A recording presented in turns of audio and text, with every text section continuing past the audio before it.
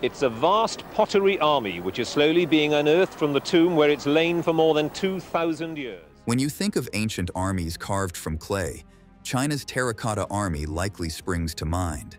But Cyprus, a gem in the Mediterranean, has its very own mysterious Terracotta Army that could rival the famed army of Qin Shi Huang. Who were these enigmatic warriors? And what does their existence reveal about Cyprus's role in ancient history? Join us as we delve into this captivating mystery, unraveling the secrets behind Cyprus's terracotta warriors and how they rival China's army of Qin Shi Huang. Cyprus's ancient hidden treasure. Nestled in the heart of the Kyrenia district, the charming village of Agia Irini, also called Akdeniz, is a peaceful and calm spot under the de facto control of the Turkish Republic of Northern Cyprus. While today it may seem like an ordinary quiet village, Agia Irini holds within its borders one of the most incredible archaeological discoveries of the 20th century, the Cypriot Terracotta Army. This fascinating story begins back in 1929 when the Swedish Cyprus expedition, led by a determined archaeologist named Einar Gerstad, set out to uncover the secrets of Cyprus's ancient past. Their quest brought them to this quaint village, where they stumbled upon an ancient sanctuary buried for centuries beneath the soil. Little did they know that the discovery they were about to make would not only shock the archaeological community, but would also capture the imagination of people around the world. As they carefully dug deeper into the earth, they unearthed something extraordinary: more than 2,000 terracotta figures, each crafted with incredible detail. These statues, which had been resting in the sanctuary, seemed frozen in time, waiting to be rediscovered. The figures varied in size and form, from small, intricate figurines to life-sized statues. The site had remained untouched for thousands of years until fate intervened, thanks to the sharp eyes of a local priest named Papa Prokopios. He played a pivotal role in the discovery when, one day, he caught a looter digging in his field. The looter had unearthed a fragment of a terracotta statue, and instead of ignoring it, Papa Prokopios took it to the Nicosia Museum, hoping it might be of historical importance. His instincts were correct. The statue fragment caught the eye of Einar Gerstad, who immediately recognized its significance and led the expedition to the village of Agia Irini. The ancient sanctuary contained a vast collection of terracotta figures, varying in size from small figurines to life-sized statues. These figures, believed to represent warriors, animals, and gods, were carefully arranged around an altar, as if guarding the sacred space. The sheer number and diversity of the figures were astonishing, and they provided a glimpse into the religious and cultural practices of ancient Cyprus. The figures were crafted with remarkable skill, displaying intricate details in their armor, weapons, and facial expressions. The terracotta figures were arranged fascinatingly, as if they were performing in an ancient theater. Some were lying down, others were standing tall, and together they formed a grand semicircle. The scene they created was lively and full of characters from different walks of life. There were priests, warriors, animals, and everyday people, each captured in a moment of action. Some of them appeared to be making offerings, while others were caught in the middle of a dance or playing musical instruments, bringing the entire space to life. Some of the warriors were depicted wearing helmets and carrying shields, while others held spears and swords, ready for battle. The animals, too, were exquisitely rendered, with horses, bulls, and birds represented among the terracotta army. Among the figures, there were also chariots, pulled by finely crafted horses and sturdy bulls. The statues themselves came in all shapes and sizes, with the largest one being life-sized, towering over the rest. One particularly interesting figure was that of a sacrificial priest. He was dressed in a long robe, with a turban resting on his head, giving him an air of importance. According to the archaeologists, this priest was likely holding a sacrificial knife in his raised left hand, poised as if preparing for a sacred ritual. The details of his posture and clothing made it clear that he played a crucial role in the spiritual life of the people who once worshipped at this sanctuary. The scene was not just a collection of statues. It was a vivid snapshot of an ancient world, filled with devotion, ritual, and everyday life. Scholars believe that these figures were offerings to the gods, placed in the sanctuary as a form of devotion and protection. The discovery of the Cypriot Terracotta Army not only shed light on the religious practices of ancient Cyprus, but also raised intriguing questions about the island's connections to other cultures. The craftsmanship of the figures suggests influences from the wider Mediterranean world, particularly Greece and the Near East. The figures' similarity to the famous Terracotta Army of China has also sparked debate among scholars, though there is no direct evidence linking the two cultures. Sanctuary of Agia Irene. Archaeologists discovered that the Agia Irene sanctuary wasn't built all at once. Instead, it went through many stages of construction and rebuilding over the years. In the early days, the sanctuary was a simple yet impressive structure, built to honor the gods who were believed to protect the crops, animals, and the people's way of life.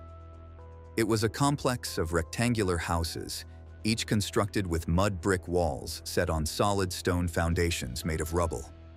These houses were isolated, positioned along the sides of a large open courtyard, giving the entire site a feeling of calm and sacredness. The western and northern houses were likely used by the priests who lived there and stored essential items for the rituals and daily activities.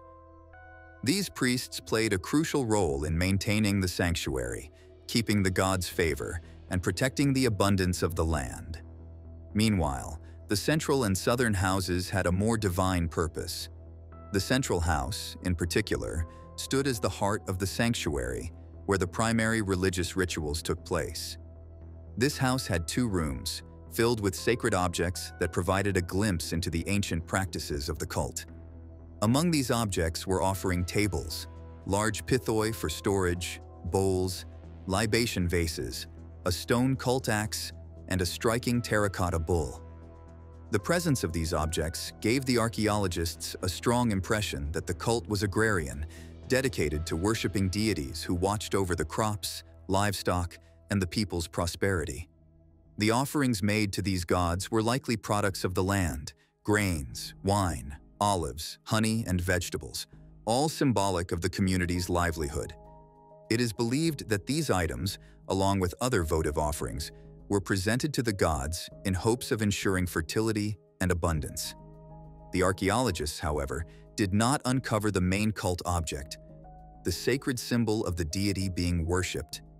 Yet they speculated that the deity may have been represented by a bull, a symbol closely associated with fertility and strength. This would explain the terracotta bull found in the central house, which could have been a representation of the god itself. It's possible that the original cult object was either destroyed or removed during a later period. In the later sanctuary, an oval stone, known as a beetle, served as the cult object. This sacred stone could have been the central object of worship in the earlier sanctuary as well, later moved when the new sanctuary was erected. As time passed, the old sanctuary was covered with red earth, and a new one was built atop it. The design of this newer sanctuary differed greatly from the original. Instead of the enclosed, roofed houses and structures that had once dominated the area, the new sanctuary was an open-air temenos with an irregular shape, surrounded by a wall of red earth known as a peribolos. At the center of this open space, a low altar was constructed near a libation table where offerings were made. During this period, most of the votive offerings were terracotta figures of bulls placed around the altar as symbols of the fertility cult. Layers of ash, carbonized remains, and animal bones were found covering the altar, leading archaeologists to conclude that blood sacrifices had become a part of the ritual practices during the geometric period. These sacrifices likely reflected the cult's continued focus on fertility, with the bull deity remaining central to their worship. As the sanctuary evolved through time, new changes took place. More rooms were built, and the peribolos walls were raised higher, giving the sanctuary a more imposing presence, and a new rectangular pillar was built as the main altar.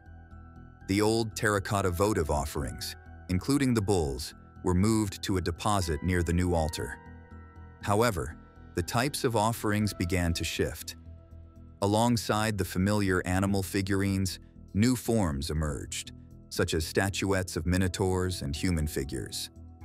Some of these figures, particularly the bulls and minotaurs, featured snakes slithering along their necks and backs, further reinforcing the symbolism of fertility within the cult. During this time, the worship of the deity also began to take on a more anthropomorphic form. Human statuettes, possibly representing the worshippers themselves, started to appear. The inclusion of armed figures and chariots suggested that the god worshipped was not only linked to fertility, but had also become associated with war. This duality of roles reflects the complexity and evolving nature of the religious practices at Agia Irene, where the people's prayers for abundant harvests intertwined with their desires for protection and strength in battle.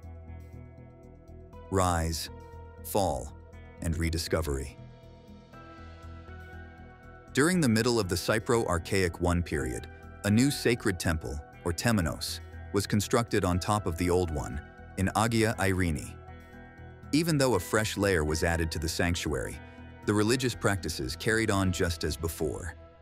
The offerings, or votives, that were placed in the old sanctuary were carefully moved to this new one, ensuring that the traditions continued uninterrupted. This time marked the golden era of the Agia Irene sanctuary.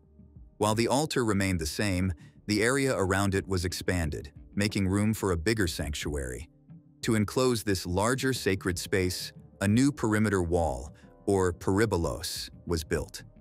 2 additional buildings were constructed in the southern part of the sanctuary, which were believed to house sacred trees, much like those found in Minoan religious sites.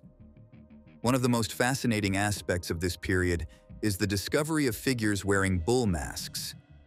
Archaeologists believe these figures could represent priests, suggesting that at least some of the rituals performed at the sanctuary might have involved priests dressed as bulls.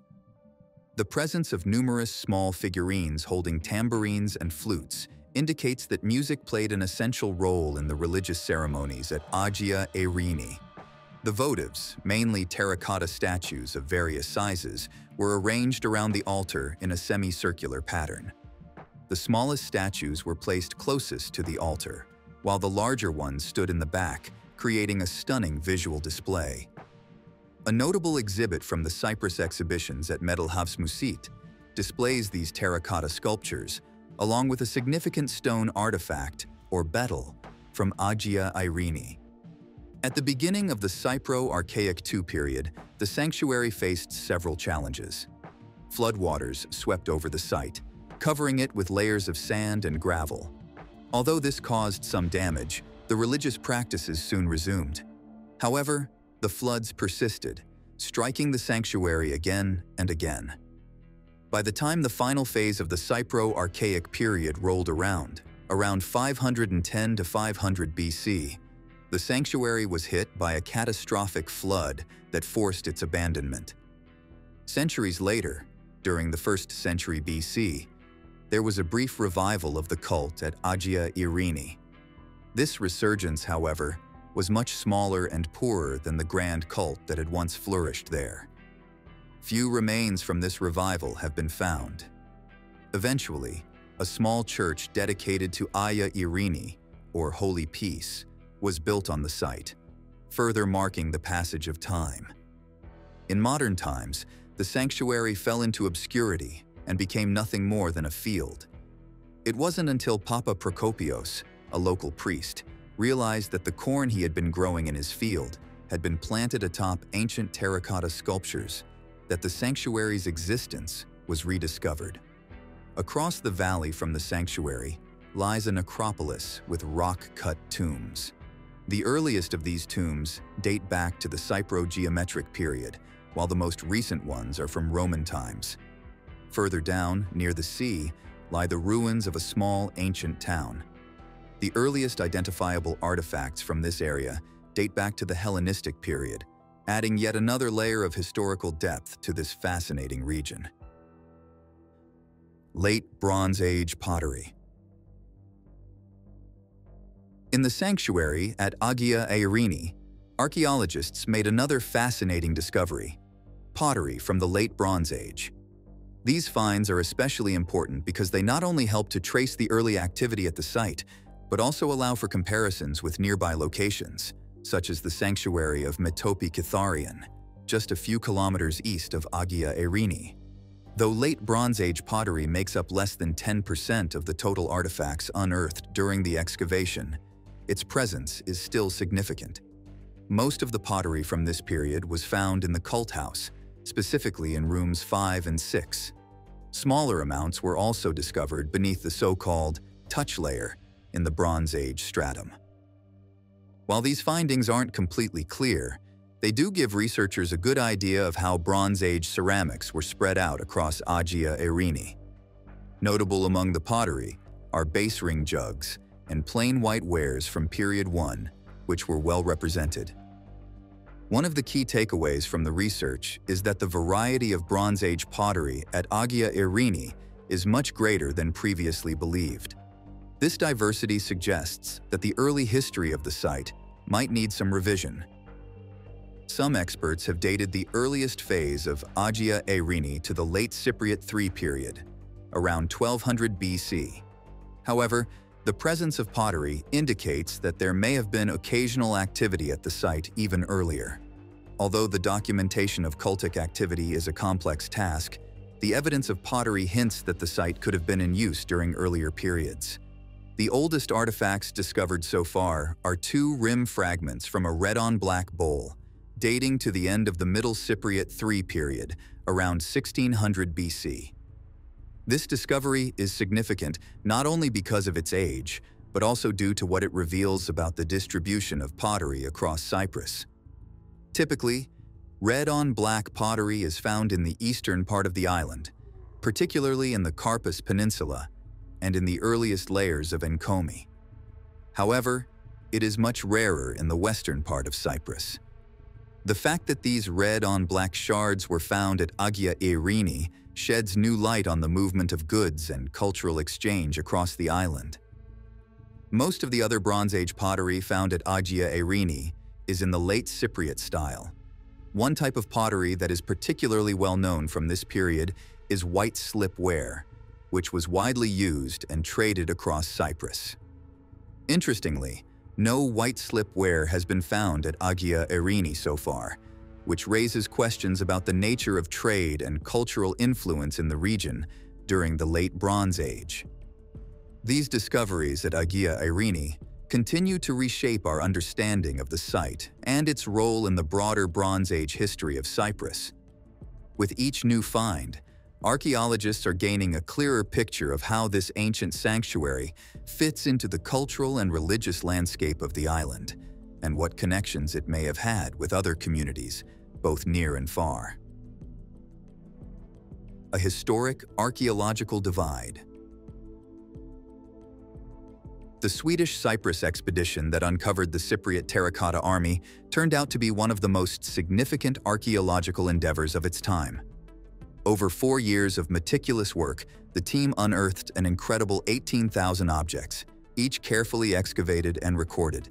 This treasure trove of artifacts was unlike anything seen before and still serves as a foundational pillar for archaeological research in Cyprus. Even today, it remains one of the most well-documented and important collections from the island. In 1931, about 2/3 of these remarkable finds made their way to Stockholm. The sheer volume and significance of the artifacts laid the groundwork for the establishment of the Medelhavsmuseet, the Museum of Mediterranean and Near Eastern Antiquities, in 1954. The museum's collection became one of the most comprehensive representations of Cypriot culture outside of Cyprus itself. However, dividing the vast number of discoveries between Sweden and Cyprus proved to be a complex and delicate task.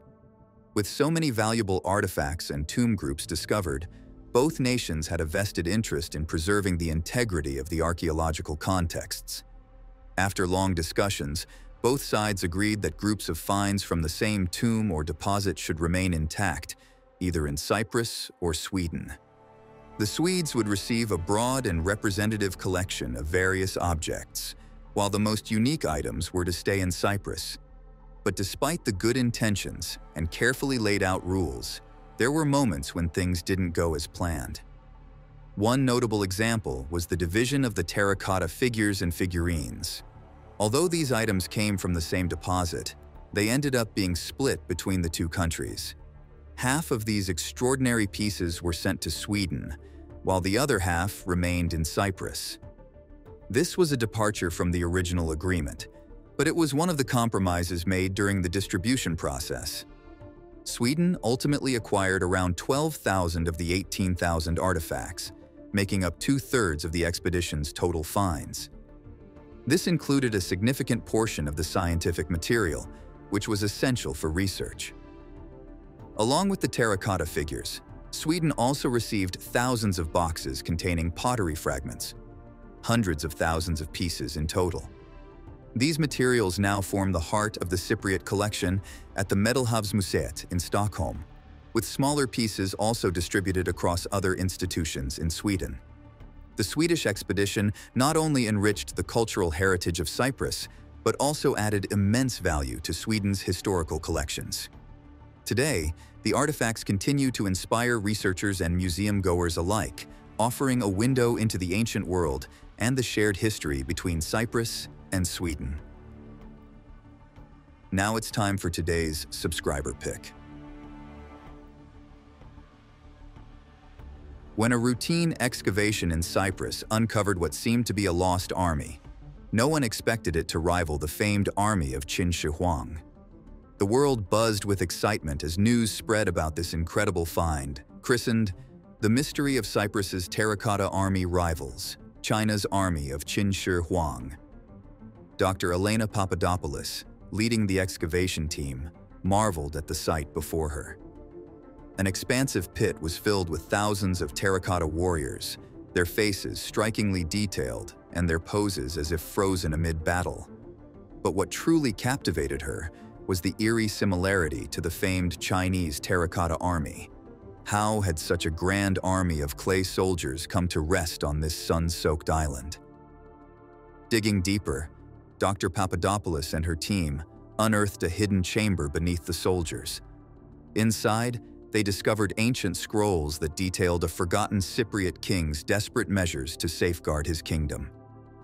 According to the scrolls, this king had ordered the creation of an army of terracotta warriors, hoping to protect his realm from invaders. Yet, as time wore on, the kingdom fell into obscurity, and the king's monumental effort was buried with him. The discovery was more than just a historical revelation. It was a thrilling connection between distant civilizations. The enigma of Cyprus's Terracotta Army, echoing the grandeur of China's, captivated imaginations worldwide. It reminded everyone that history's most extraordinary stories often lie hidden beneath the surface, waiting to be unearthed and celebrated. A comparative look. While the Terracotta Army of China's first emperor, Qin Shi Huang, has long fascinated the world with its sheer scale and grandeur, there is another remarkable collection of ancient clay figures that deserves equal attention: the Cypriot Terracotta Army. Although less well-known, the Cypriot figures offer a captivating glimpse into the beliefs and customs of ancient Cyprus. What sets the Cypriot Terracotta Army apart is its impressive scale. At Agia Irini, over 2,000 statues have been uncovered, with researchers suggesting that future discoveries could potentially rival or even surpass the number of figures found in Qin Shi Huang's Grand Mausoleum. Another fascinating aspect of the Cypriot figures is their diversity. Unlike the more uniform and regimented appearance of the Chinese Terracotta Army, the statues from Cyprus show a wide range of features and poses. This variety highlights the rich local traditions and cultural practices of ancient Cyprus, capturing a unique snapshot of their society.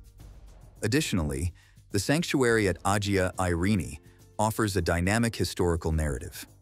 Over 700 years, it evolved from a site focused on fertility rituals to a center dedicated to warrior cults. This evolution provides valuable insight into how cultural and political changes shaped ancient Mediterranean civilizations.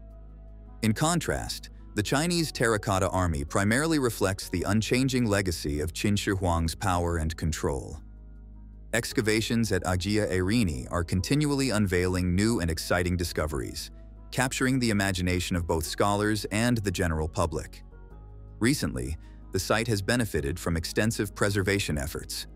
The Cypriot government, along with international partners, has been working diligently to protect this extraordinary piece of cultural heritage. As the archaeological work advances, researchers are optimistic that new findings will offer deeper insights into the elaborate rituals, beliefs, and military traditions of ancient Cyprus. Discoveries of additional figurines, architectural elements, and other artifacts could help build a fuller picture of the sanctuary's significance within the wider Mediterranean cultural and historical landscape. Furthermore, the Agia Irene site holds great promise for sparking new research and fostering collaboration across various fields. Archaeologists, historians, anthropologists, and experts in material science and conservation are coming together to explore this ancient Mediterranean treasure. By unlocking the secrets of the Cypriot Terracotta Army, these efforts may dramatically reshape our understanding of the region's rich and complex cultural heritage. Echoes of Eternity. The sanctuary at Agia Irene, where the Cypriot Terracotta Army was unearthed, remains one of the most remarkable and important archaeological treasures in all of Cyprus. It stands as a silent witness to the island's deep historical roots, captivating archaeologists and visitors alike. Meanwhile, far to the east, within Vietnam's Marble Mountains, another awe-inspiring site, Huyen Cong Cave, carries an air of mystery as mystical as its name. Huyen Cong Cave is a breathtaking natural wonder, formed over countless years by the gentle yet powerful forces of water and time. Nestled within the towering Marble Mountains, its vast chambers are filled with an almost otherworldly ambiance, where the dance of light and shadow creates an atmosphere that feels sacred and timeless. The cave's limestone walls have been decorated with the spiritual symbols of both Buddhism and Taoism, reflecting the deep religious reverence the site has commanded for generations. One of the cave's most remarkable features is the way its natural beauty was intertwined with human craftsmanship. Long ago, artisans used the cave's natural formations as a foundation for their work, carving altars, statues, and other religious figures directly into the rock. The cave's main chamber, in particular, is an impressive sight. A large opening at the top allows sunlight to pour in, illuminating the stone carvings and casting a golden glow over the space, which only adds to its mystical atmosphere. The exact origins of Huyen Cong Cave are lost to history, but we know that it has been a site of spiritual importance for centuries. It has served as a sanctuary for both Buddhists and Taoists since at least the 17th century. Legends abound, telling stories of saints and sages who sought refuge within its chambers, retreating from the world to meditate and seek enlightenment. These ancient tales only deepen the cave's sense of mystery and draw spiritual seekers and pilgrims from across the world. Many of the religious structures within the cave are believed to have been built during the Tran dynasty, which ruled Vietnam from the 13th to the 17th century. Over the years, Huyen Cong Cave has housed a variety of inhabitants, including monks who have lived in its depths and soldiers who sought shelter there during times of war. During the Vietnam War, the cave took on a different role, serving as both a sanctuary and a hospital, where locals found refuge from the ongoing conflict.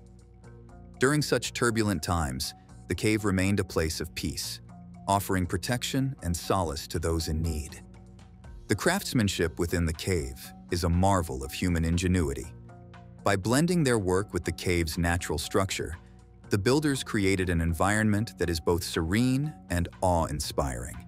Altars and statues were carved directly into the limestone, enhancing the cave's spiritual atmosphere while preserving its organic beauty.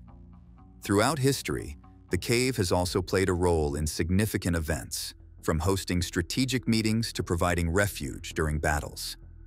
Yet, despite its occasional use in times of war, Huayncong Cave has always been primarily a place of tranquility. Today, Huayncong Cave is part of the larger Marble Mountains complex, recognized as a UNESCO World Heritage Site. It stands as a lasting testament to Vietnam's rich cultural and spiritual history, embodying the nation's deep connection to its past, its artistry, and its spiritual traditions. Visitors continue to flock to the cave, drawn by its serene beauty and the promise of spiritual reflection in a place where history and nature converge. Architectural wonders abound in the cave, where visitors are greeted by detailed carvings resembling the Cypriot Terracotta Army. The statues inside the cave depict a range of deities and religious figures, each crafted with remarkable precision. These figures are not just art, they embody the deep faith and spiritual practices of those who once visited the cave. Adding to the cave's charm are the inscriptions and poems left by pilgrims throughout the centuries. These messages, carved into the rock, offer a glimpse into the heartfelt devotion of past visitors and serve as a testament to the cave's inspiring presence. The cave's religious structures are built from local stone, selected for its sturdiness and natural beauty. This choice of material not only enhances the cave's aesthetic appeal, but also contributes to its lasting durability. Over the years, the cave has been carefully maintained and preserved, ensuring that its rich historical and spiritual heritage remains intact for future generations to admire and explore. Can Cyprus's Terracotta Army rival China's in scale and significance, offering a new perspective on ancient cultures? Let us know your opinion in the comments below.